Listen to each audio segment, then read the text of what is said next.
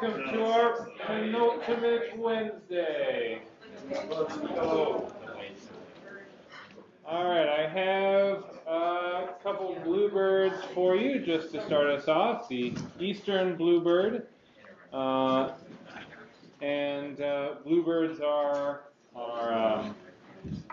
they like to make their nests like inside cavities in trees, places like that. So here's a bluebird kind of investigating this potential nesting site. Doesn't like what it sees. It's off to find some other one. Bluebirds also defend their territory. They'll kind of claim something like 2.5 acres. So here's a female eastern bluebird ready to defend. It's spotted the intruder and it attacks. Maybe not the most productive defense, but such is the bluebird life. All right.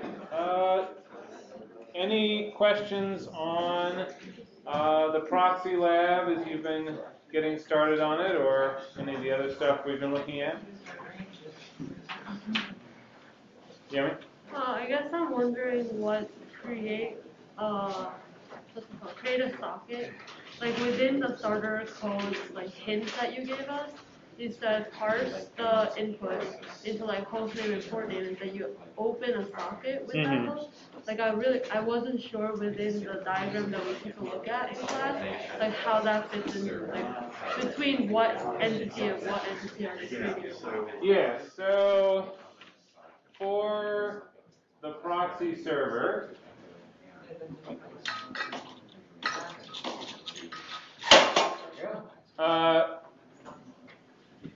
we have some client, and it has some request it wants to make, and it's going to make that request via the proxy. So the starter code kind of gives you code that sets up the proxy, listening for connections on a certain port.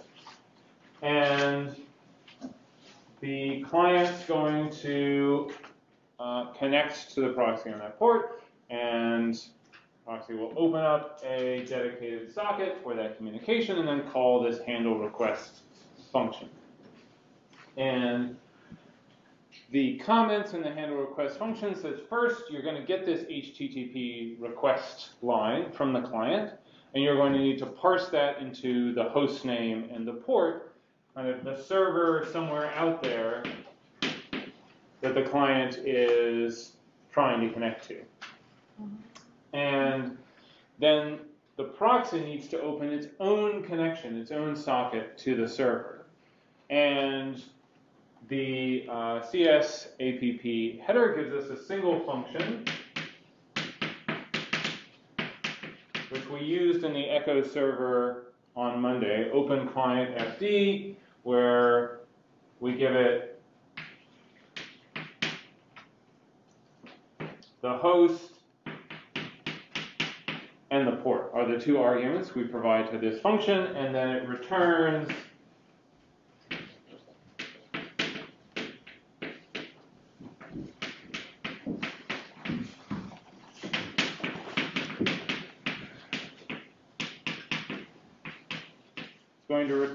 an integer, which is the file descriptor for the socket it has opened to this host and port.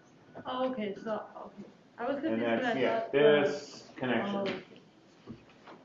So I thought the connection FD was between the client and the server. So that's where my connection is coming from. But it's between the client and the proxy. And proxy is becoming like a new client to the server. Exactly, yeah. The proxy is sort of acting on the client's behalf.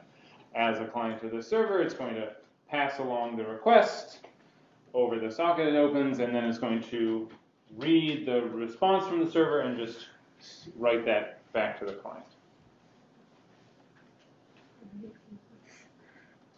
Other questions on the lab?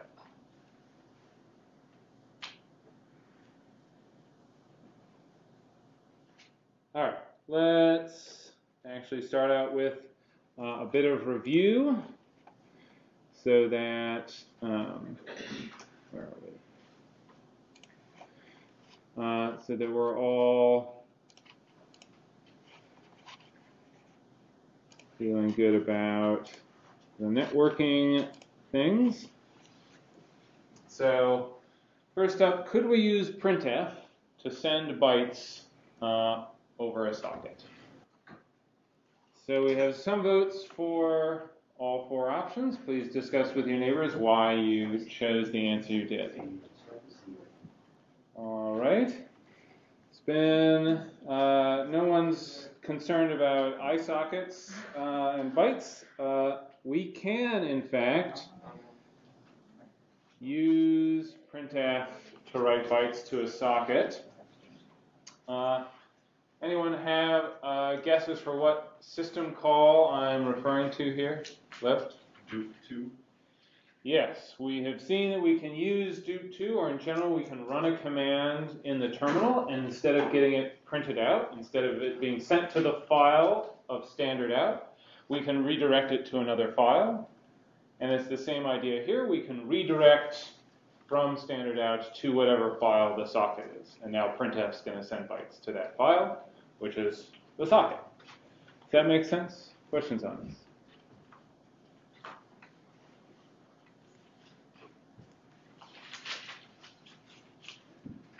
All right, and speaking of parsing a host and port, here we're accessing the URL awb66333.macs.carleton.edu:15213/progress, and I'd like you to think about what the host port and file/service, host port and resource are the parts of how this URL breakdown. All right, lots of votes for D. Here we have the majority is correct. That when we talk about the host, that's sort of everything before we give the port or the first slash. It's going to tell us kind of which machine, which computer, which destination on the network we're trying to go to. And then everything after that is kind of what we're asking that destination to give us. Questions on this?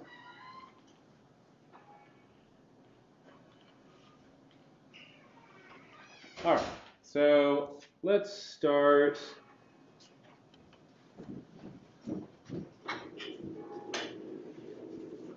on today's main topic, which is how do we get a computer program to be able to do multiple things at the same time. And to sort of illustrate why, in the context of something we've been looking at, why this would be important, let's think about our echo server from last time. And so I'm going to say that time is going to pass from the top to the bottom of this diagram, and so we're going to think about what is the server doing, and then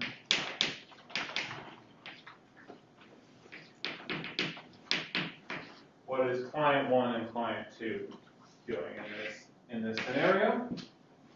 And so we start off, client 1 connects to the server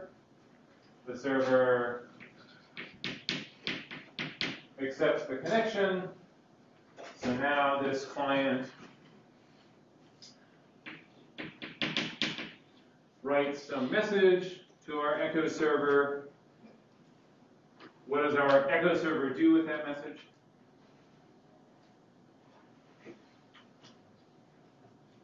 Nick? Sends it right back. So it just, first it needs to call read to read the message, and then it's just going to immediately write it back. And our client reads, and And then at this point,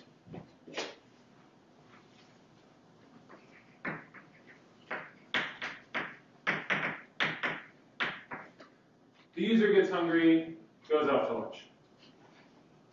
But the client 1 process still running, still connected to the server, and client 2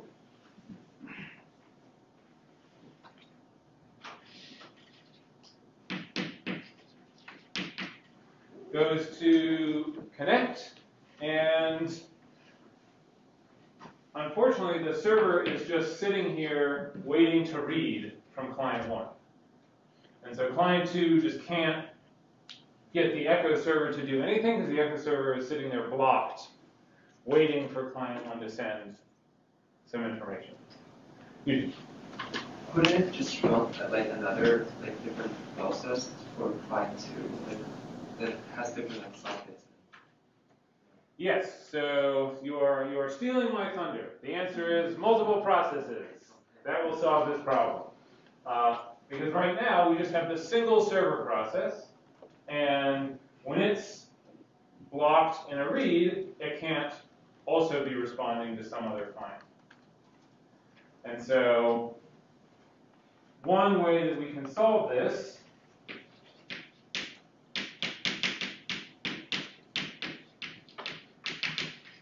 is via multi-processing, that is having multiple processes involved in the server in order to give it the ability to respond to multiple clients. So in our, so let me sketch out how the server is going to do that, and then I want to zoom out and talk about why this sort of multiprocessing is useful in a more general way than making an echo server a little better. So the change is going to come when a connection is accepted. So when the server accepts a connection, the first thing it will do is it will use a system call called fork, which is going to make a new process that's a copy of the server process. So you can think of server process was going along, and then we hit a fork, and we just duplicate the process. And this new process we would call, is called a child of the original server process. And we can also think about this, you may think, hey, this looks sort of like a tree. That's often how these process relationships are envisioned. But we have the child process, and then it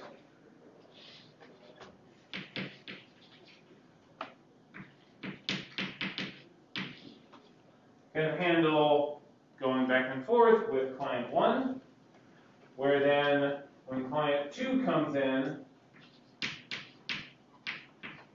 the original server process is not tied up handling client 1. It's still just able to listen for the connection. And again, when it gets that connection, it's going to fork off another copy, child 2. And again, this new process that we forked off will handle communication with client 2. PJ. And how many children we can form, it just depends on the processors of the server, right? Depend on how many processors. So it's a good question. How many processes can we fork? The operating system may just impose a constraint that you can only fork so many times. This is to I'm going to write a bit of dangerous code on the board.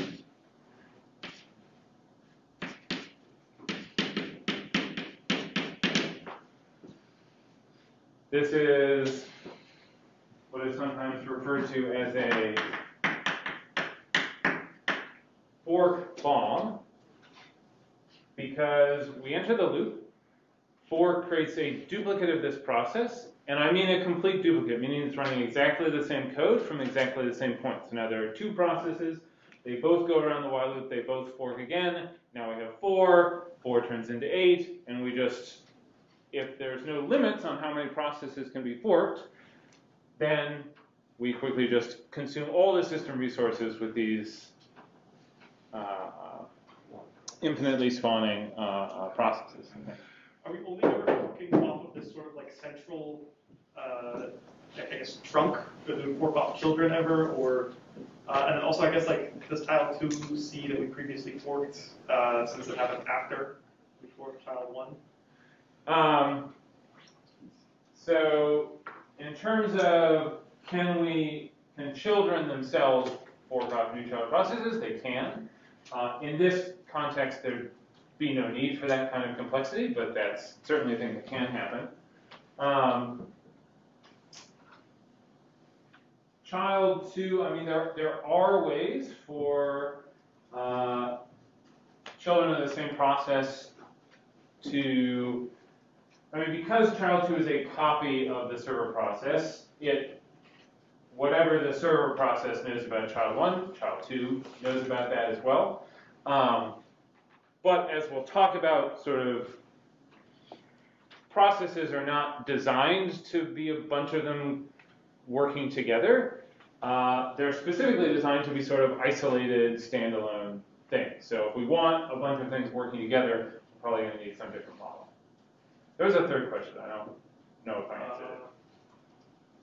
No, I mean, I think one of my questions was 2 questions. Where it's like, do they only happen off of the single like trunk that you have here, or can the child? Thanks. All right. Other questions? Thanks, Sam. I just had a question about the fork call. Could you just, like, if you like ran that like on any server, would it just like break the server? I think on Linux, the default is to put in a limit on how many processes a user can create, and so you just quickly hit that limit, and you wouldn't take down the server. But without some protection like that, yes, this would definitely cause problems. Other questions?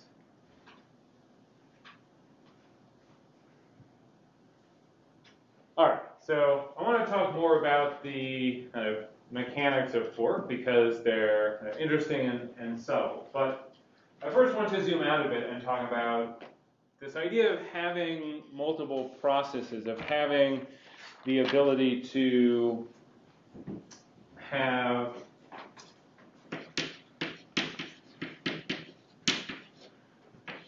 concurrency in our programs, meaning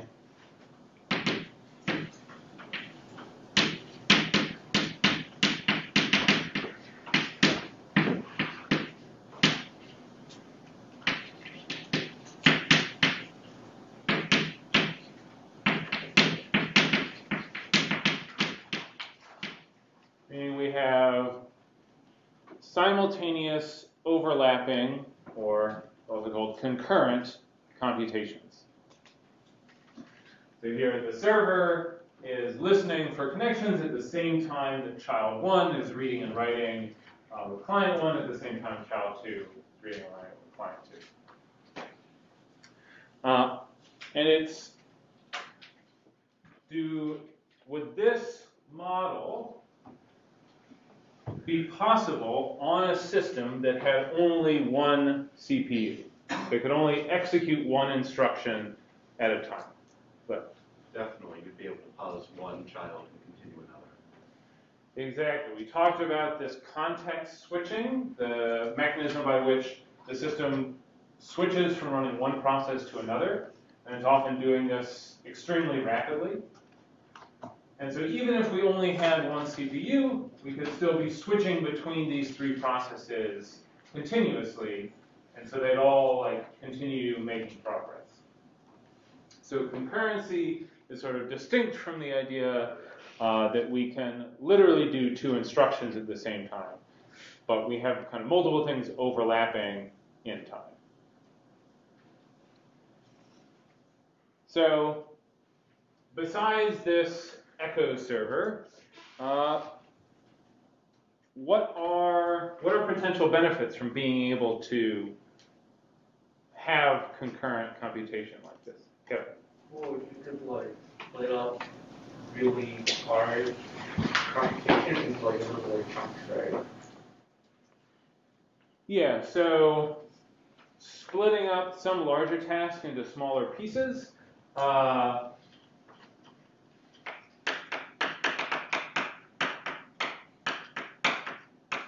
That there's no kind of hard distinctions here, but this tends to be the related idea of parallelism, which we'll talk about on Friday. Concurrency, we have multiple things going on, but not in the sense that we have a single task that we've split up just to like share multiple ways. Because to split up the task multiple ways, that sort of requires that we have multiple CPUs that we could do actual simultaneous computation. But concurrency applies even if we just have the one CPU. PJ? So we don't have to wait for like task that takes up like a long time. So we can just like if there's a task that takes up a long time, we can just pause it and work on something else and come back to it. Yeah, there's a bunch of different ways in the if something is taking a long time, we're able to kind of switch away from it and come back. So can anyone think of an example of a kind of task that we've talked about that might take a long time? Paul? This might not be a specific example. I'm just curious. So is concurrency happening for operating systems? Like is everything? Yes, concurrency is critical to operating systems. And in an operating systems class, you would typically spend weeks talking about different things related to concurrency. So if we have some slow input-output, the ability to have some process handle the slow thing while other processes continue on can be very, very helpful. Lysander? If you have like a server and some things take priority over other things, you could pause like a low priority activity to do like a high priority activity and then go back to the low priority activity. Yeah, we can definitely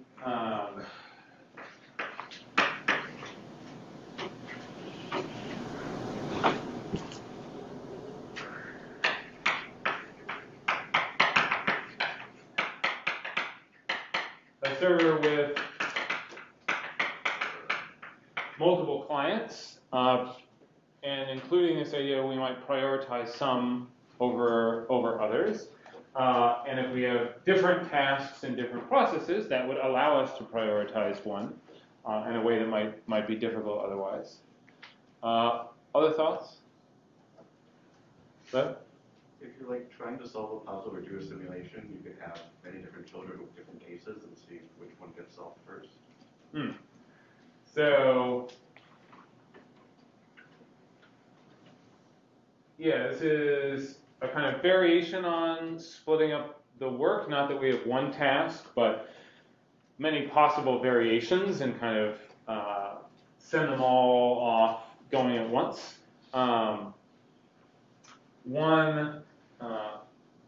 One kind of special case of this slow I/O that I want to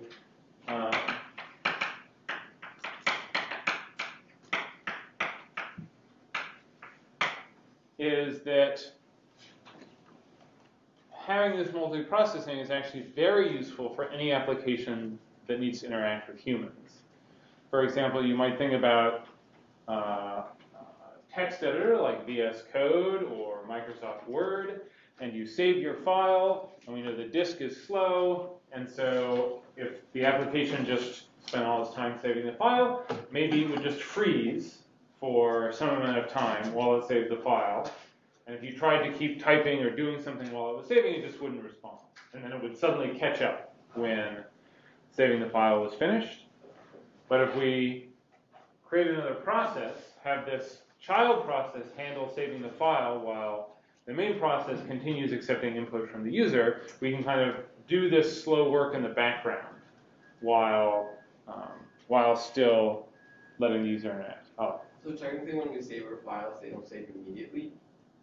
It's unlikely that they would save immediately because it takes some amount of time to save them. Technically, if I just saved my file and I closed it immediately, there would be a chance that it's saved correctly. I think it would be hard to close it fast enough. Okay. But I'm sure there is a sequence of operations that one could create such that I guess I have had the experience of working with a document. The computer had crashed and rebooted. This happened several times and the autosaved worked each time and the document was there. And then, of course, eventually it crashed in the particular bad way that just wiped the entire contents of the document. You were giving me more trust issues on technology. I mean, I hope this is something you take away from this class. Technology is hard and often wrong. Fine.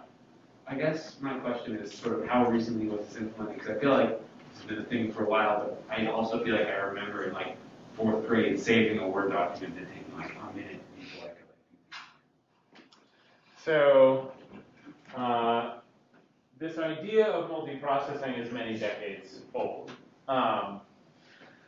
And the kind of process model that we've been talked about dates back to Unix. So one thing is that disks have gotten quite a bit faster over the years. So saving a file to a disk is a lot quicker.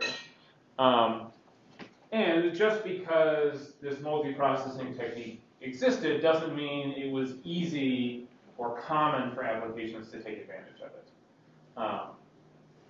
And both the sophistication of software and the available tools for writing software that does this sort of thing have certainly gotten better.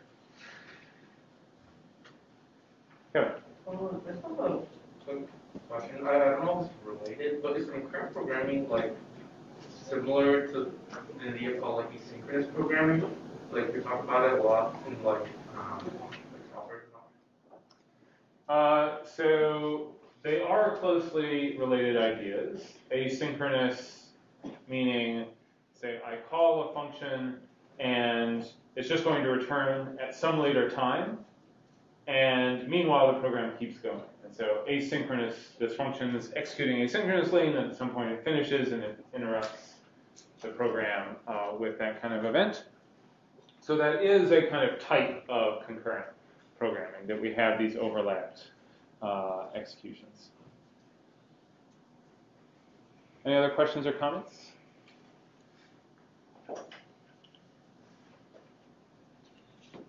All right, so I want to talk a little bit more about fork.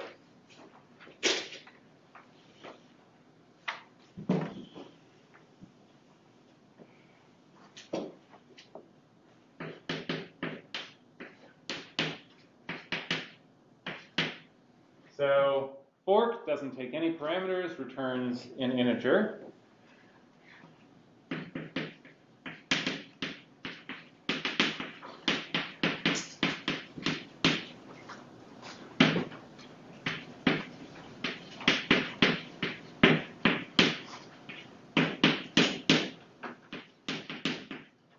It creates a child process that's going to have not just same code,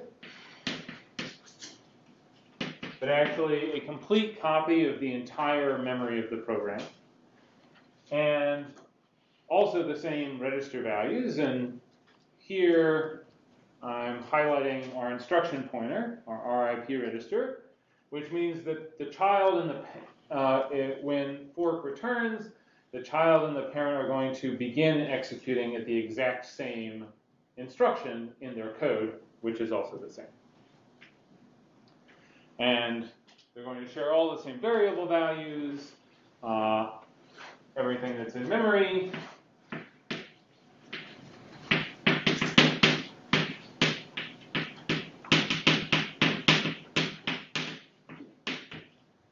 Another important feature is that child process gets a copy of the parent's file descriptor table. which means that the child will have open all the same files that the parent had open.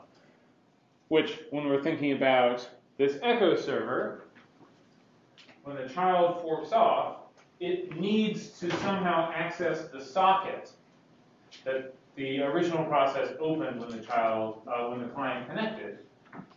And fortunately, the child just gets a copy of all the files that the original process had, which includes that socket. So it can just use it immediately.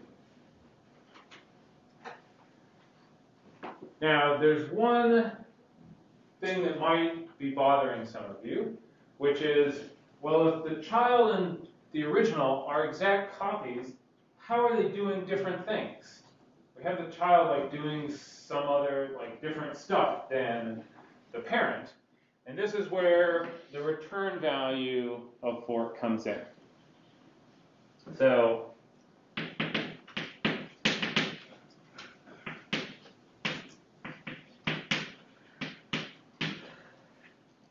fork returns a different value in the child process than it does in the parent. And this is how the child would do something different than the parent, just by checking both the child and the parent, because they use the same code, would both check the return value with an if statement.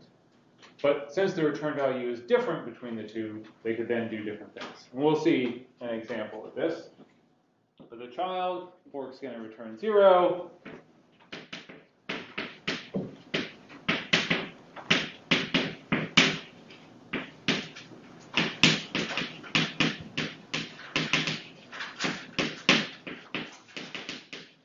In the parent, fork will return the process ID of the child. And the idea of a process ID is pretty straightforward. Every process on the system gets assigned a unique integer. They're all greater than 0. And so in the parent, we'll just get some integer greater than 0, which is this identifier for the child process that is just created. And the child, fork's going to return 0.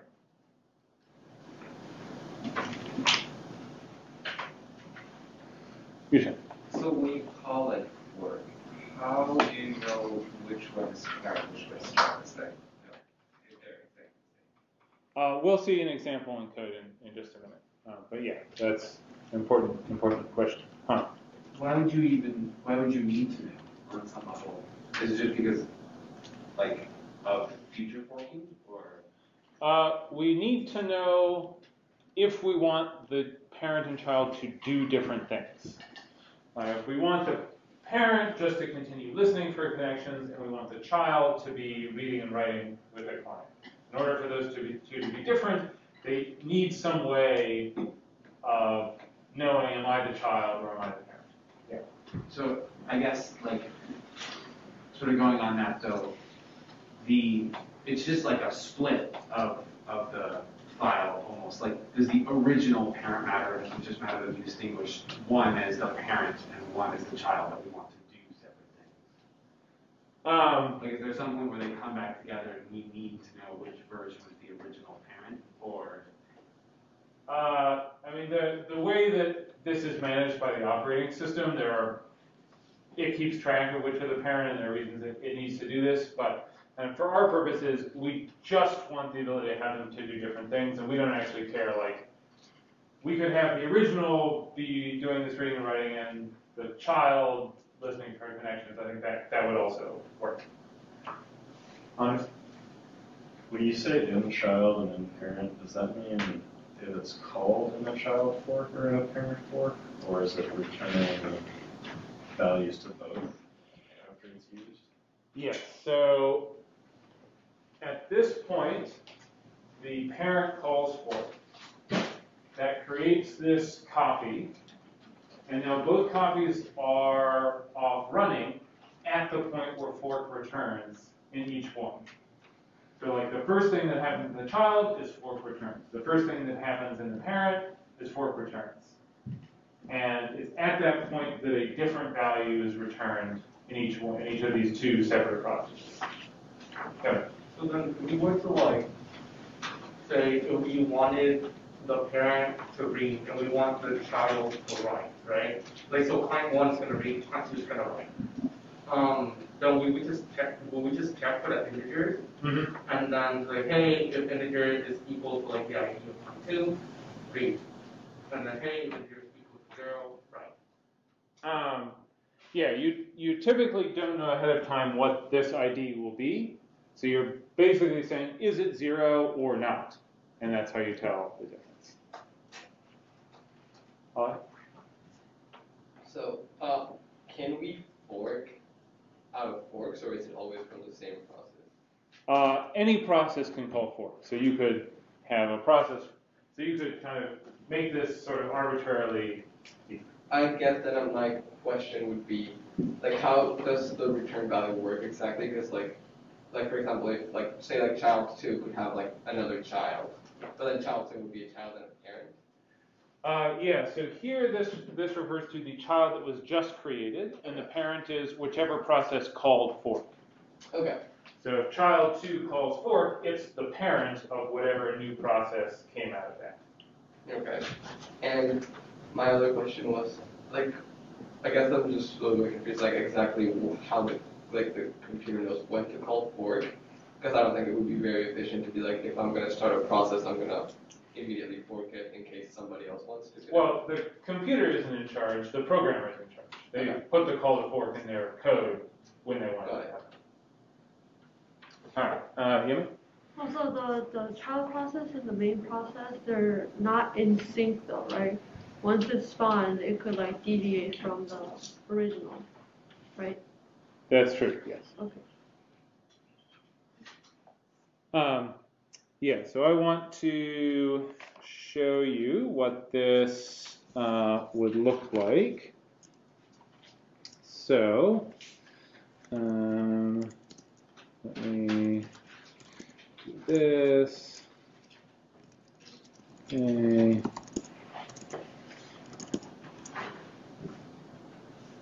Okay.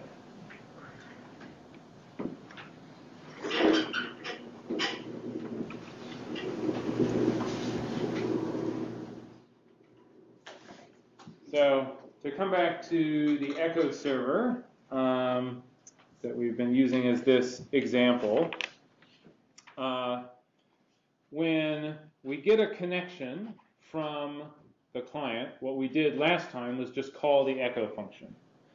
But that sends this process into the echo function, and it can't do anything until it can't accept another connection until the echo function returns.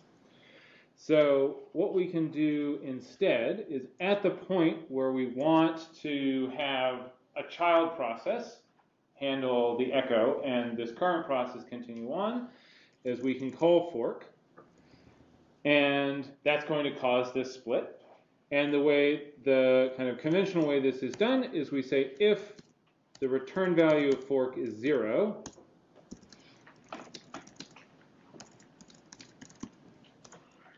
then inside that if statement is what we want the child to do, and skipping over this if statement is what we want the parent to do.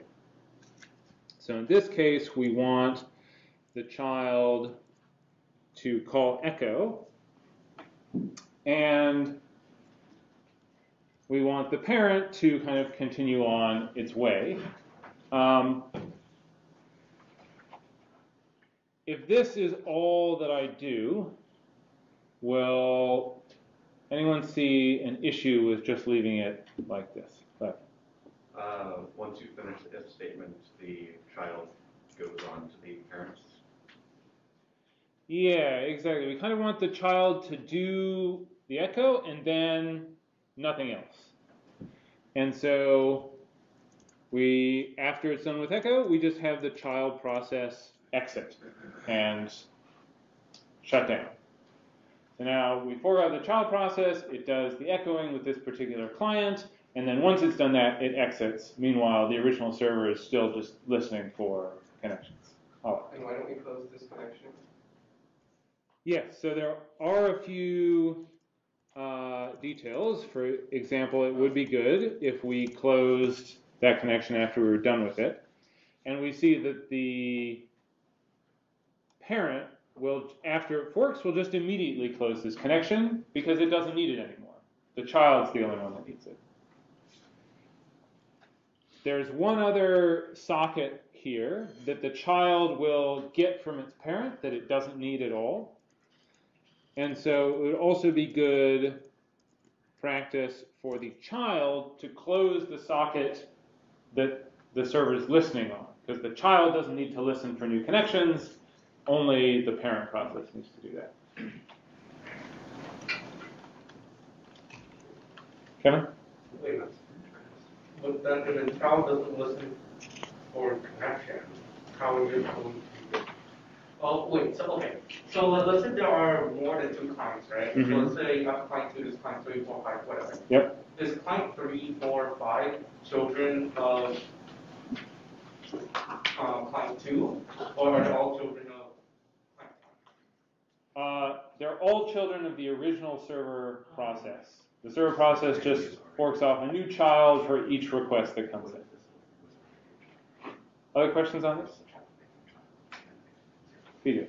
In what scenario would the fork return 1? Fork returns 1 in the parent. Well, it returns something greater than 0. Some. Not like in this case, like in what scenario would we not go into the if statement? If we are the parent process. So fork returns a different value in the parent process than it does in the child process. Mm-hmm. So when we return from fork in the parent process, it returns some non-zero process ID. So in that case, we just close connection and just don't do the echoing. That's right, yeah. Echoes only, the child process will run the code inside this if statement, which includes exiting, so it won't go past here. And the parent process, fork's going to return something that's not 0, so it won't go into the if statement. It will close its copy of the connection and then go back to the top of the while loop. Cool. So in this code, are we forking only once? Like, we're only every we are forking every time a new client connects to the server. We're in this infinite while loop, just waiting for connections. So connection comes in, we fork, the child process calls echo, but now the parent process is back waiting for another connection comes in, it forks off a second child to handle that client. So fork will be called once for every client that connects.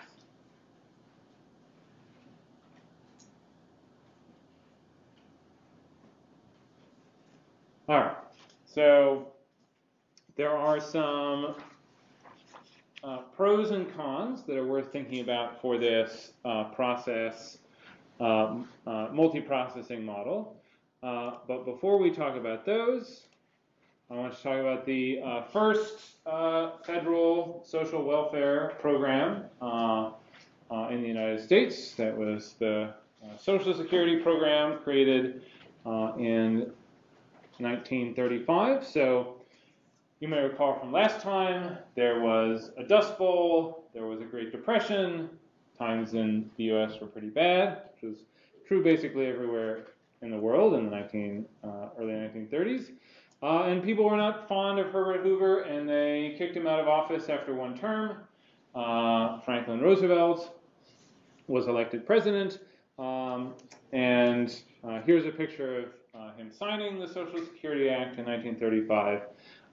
And Roosevelt's kind of philosophy about what the federal government should do during the Depression is just keep trying stuff. And when things didn't work, just try something else. And so this was called he called this a New Deal for the American people. And there are like just a huge proliferation of these New Deal programs with all sorts of acronyms like the CCC, the Civilian Conservation Corps, hired people to build trails and expand national parks, all sorts of things like that. There was the Public Works Administration, PWA, that built dams and other major public projects. There was the National Recovery Administration, which had its own set of projects, and there was just all this kind of alphabet soup of different organizations. And this was kind of transformative in the relationship between Americans and their government. The government got far more involved in the economy and other parts of U.S. society. But also, this idea of a New Deal brings me to my favorite Roosevelt meme. So we'll end with that. All right. So let's talk about why this process model is good and why it's maybe not so good. So things that are good.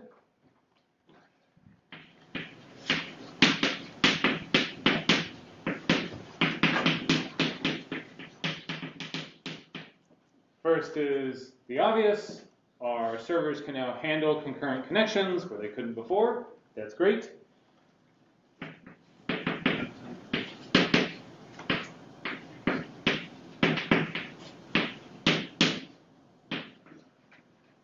Another nice thing is that it's just the model of like what is shared between the parent process and the child process is pretty straightforward.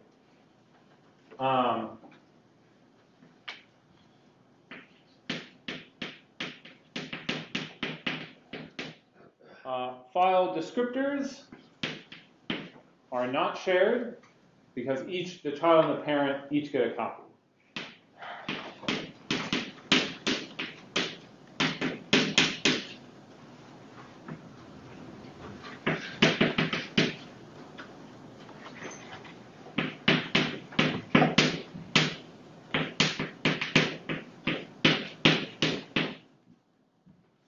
File table entries are shared. So that means kind of the parts of the operating system kernel's memory that are keeping track of open files. We don't actually duplicate those, just the file descriptors. So the descriptors in the child and parent still kind of refer to the same open file.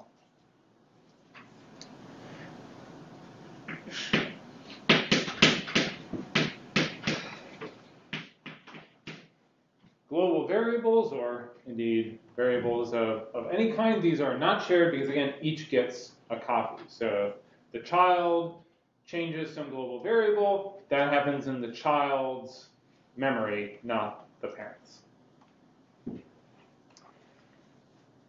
Honest. So is the memory all copied between them? Okay. Yes, so the operating system may and will do some like nice optimizations to avoid copying when it doesn't need to, but sort of logically, each has a totally separate copy. So this last point that we kind of don't share memory whatsoever is one of the downsides.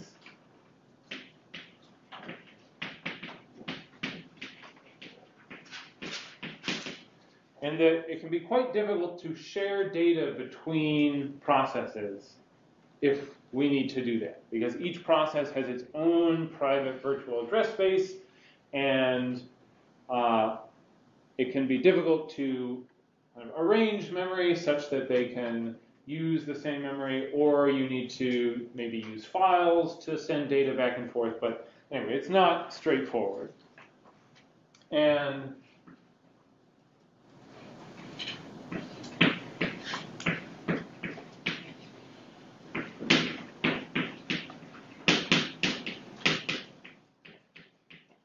the other concern would be that there's it's not huge, but there is noticeable overhead to creating new processes.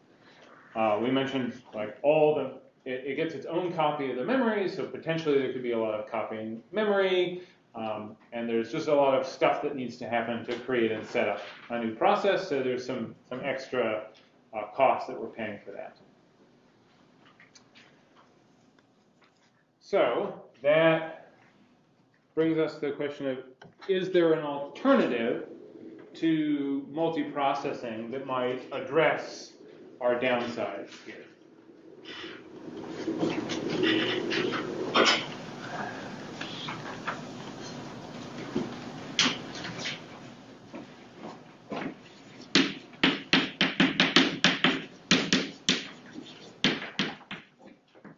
And indeed there is. This isn't the only alternative, but it's the one that we'll cover in this class, multi-threading. So we previously defined a process as sort of a kind of self-contained program. It has its own memory and so on. But another way to look at a process is it has its address space, its private memory, and then it has this squiggle, which represents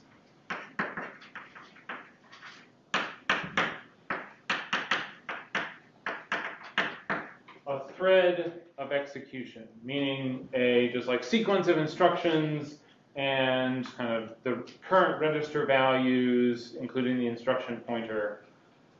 So there's kind of the part of the process that is the actual kind of instructions that it's running and the information you need to know to kind of what instruction happens next.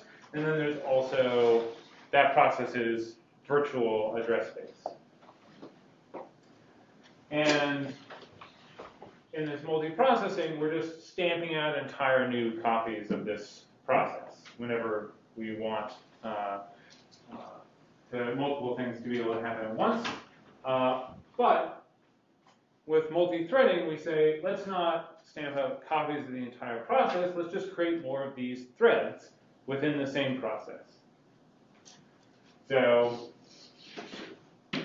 we still have a single address space, but now we might have multiple threads, each of which can be executing different code, but all of which can interact with the same memory, the same virtual address space. And so, at least in this very simplified picture, this sort of gets at these two problems. With processes, it was hard to share data, but threads all use the exact same memory, exact same set of virtual addresses, so they share all their memory.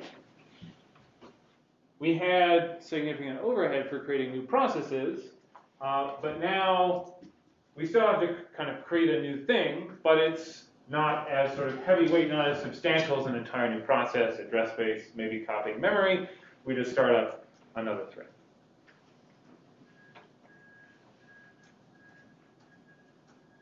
Questions so far? Isaiah? In the example you showed with the code on the screen, it kind of seems like that would be like multi-threaded. Like that there was like there's like two different lines of execution. There definitely were two threads, but they were not in the same process. They were kind of, we created a new child process, which indeed has its own thread, but they can't really share data easily, and we have like a bunch of more work we had to do than just kind of creating another thread. Alex? So adding a new connection is the same as adding a new thread. And or am I? Sorry, say that again? So like connecting, like another person connecting would be like adding a new thread. Yeah, so the alternative that we're thinking of, instead of forking out the new process, at this point, instead of fork, creating a thread to handle that content.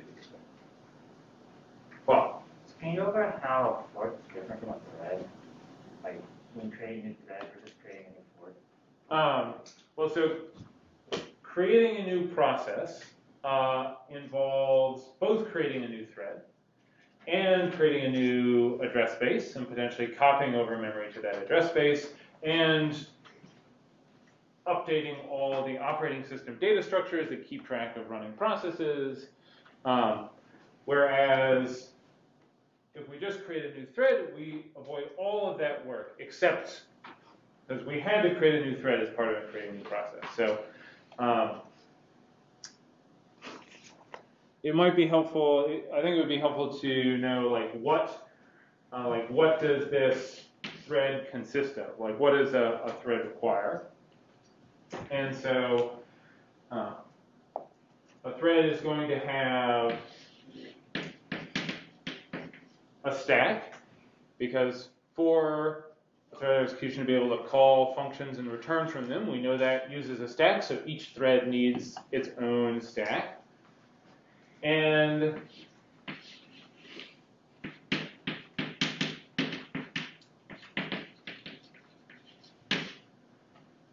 the thread also needs what is called the thread context, which consists of things that we've talked about a process having, because indeed each process has a thread, at least one thread. But this context is going to have the register values, because you need those to have kind of a separate thread of execution. And these registers, importantly, going to be stack pointer and instruction pointer, just to emphasize that these registers are related to keeping track of where this thread stack is and what instruction it's on. And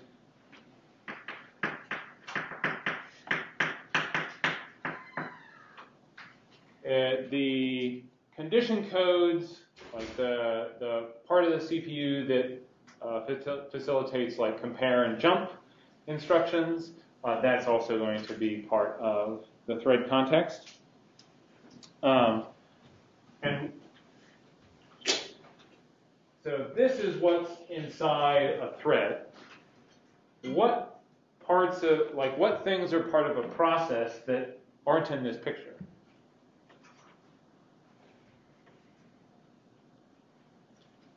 Yeah. Heap? Yes, so if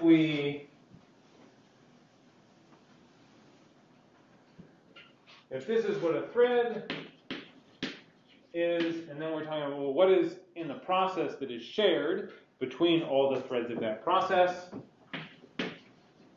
The heap is certainly an important one. Other things, Rebecca? The descriptor table?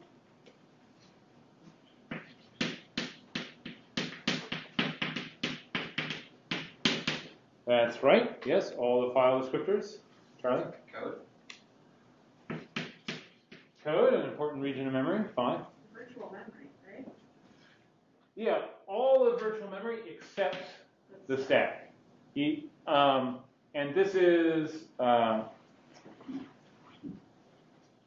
each thread will have its own stack, and each thread stack will be just placed into a different spot in virtual memory. Because you're absolutely right that the virtual address space is shared. So two threads in the same process couldn't have their stack at the same spot in virtual memory. So they're going to be kind of put in different places. So under this multi-threading model, we have, I think it was kind of a much lighter weight way to have multiple things happening at once, and happening in a way that, for example, they all share data on the heap. So this wasn't true of our Echo server, but if we were in a situation where we wanted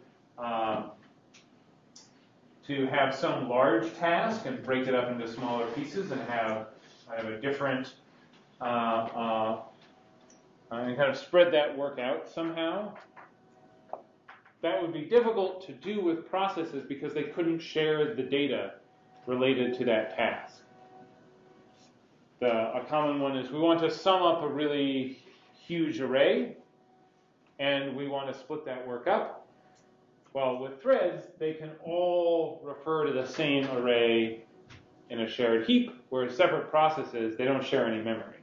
So it would be a little more complicated for them to kind of each do part of that summing up an array.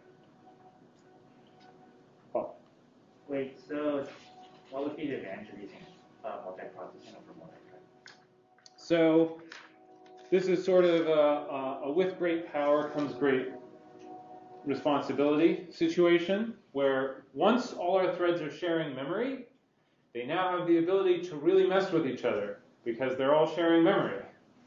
And so there are situations where logically we really want to like have just two sort of isolated processes, each doing their own thing, rather than two threads that can interfere with each other's memory. So so there's kind of a place for multiprocessing. Another aspect of multiprocessing is the operating system is managing processes, whereas when we're talking about threads, the picture of who is managing the threads, operating system or user code, gets more complicated. There's kind of more messiness there than I'll get into now. But yeah, threading basically can get a lot more complicated.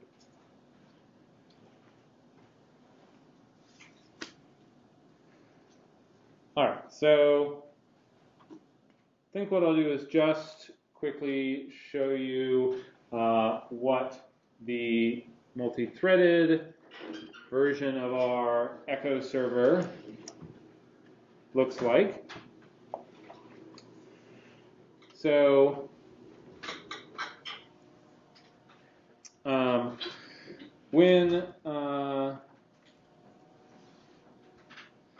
when we get a connection, instead of forking, what we will do is call pthread create. Pthread is one of the standard implementations of threads for C and on Linux. And there are a few things that we'll need to pass to this. One of them is there's a pthread t, which is just going to be an integer identifying a thread. So we have to pass pthread create a pointer to this so it can kind of update it with the appropriate thread ID. Pthread takes, there's the ability to specify what are called attributes to control how the thread behaves. I want just the default behavior, so I pass in null for that. I then need to give pthread the function that I want the thread to execute. So unlike the process where fork makes the parent and the child start executing at the exact same point, when we create a thread, we just tell it, go run this function. So here I'd say, go run the echo function. And then I need to provide the argument that pthread should pass to the echo function when the thread starts. And the syntax here is that pthread, you have to give it a function that returns a void star and takes a void star in order to be as generic as possible. And so we will we will create a pointer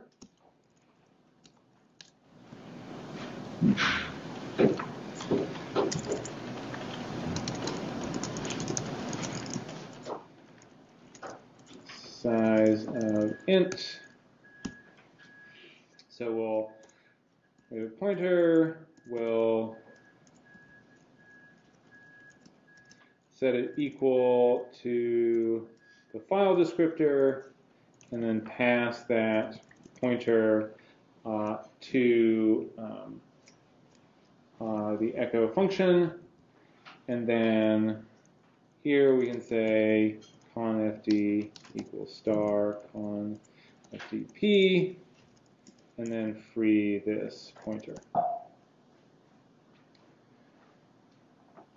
So to create a thread, I have used pthread create, and then I need to kind of set it up to pass a pointer to the argument that echo should take. This would not work unless I cast it to an int star, tell it what kind of thing it points to. It would also be possible to do this without malloc and free if you just passed, if you instead passed confd directly, casting it to a void star, and then casting it back when you get to echo.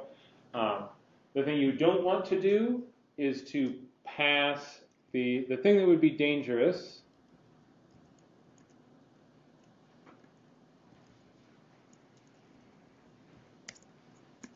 would be passing a pointer to the variable in the main function.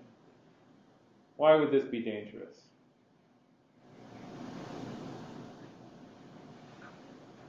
PJ? We might be modifying the value of the. Yeah, if we pass a pointer to this variable to the new thread, but then the original thread changes the value of that before the new thread starts, now we've lost what we were trying to pass to the new thread. So we want to make a copy somehow, either through allocating space on the heap or just passing the file descriptor itself.